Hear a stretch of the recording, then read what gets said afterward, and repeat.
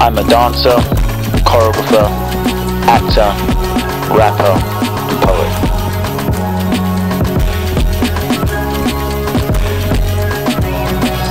Performing is one of the most important things in my life, and one of the things that informs how I perform, what I perform, is music.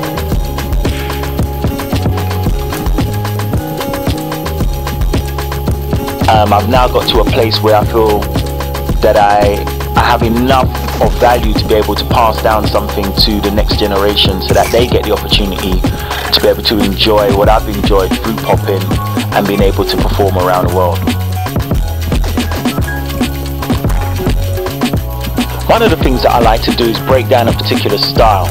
For example, if I'm looking at popping, I'd really try and break down the different parts of the body, how I like to, or try to isolate different fingers and arms and legs, as well as really try and go into the different styles that are associated with popping.